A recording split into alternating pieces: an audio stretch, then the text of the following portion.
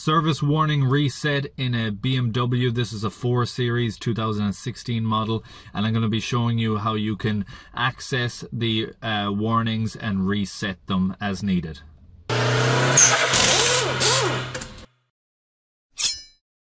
So the first thing you want to do is you want to just use the push start, have the ignition on, engine off. So push that on, that warning will come up then. You wait for that to go off.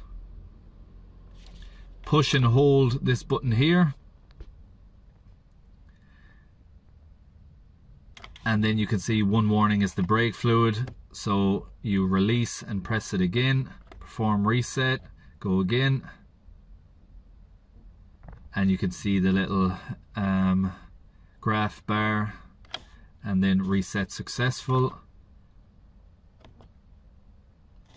Vehicle check, we want to reset that as well. Perform reset. So you release and press as required. Hold it down until that goes all the way to the end and it's loaded through.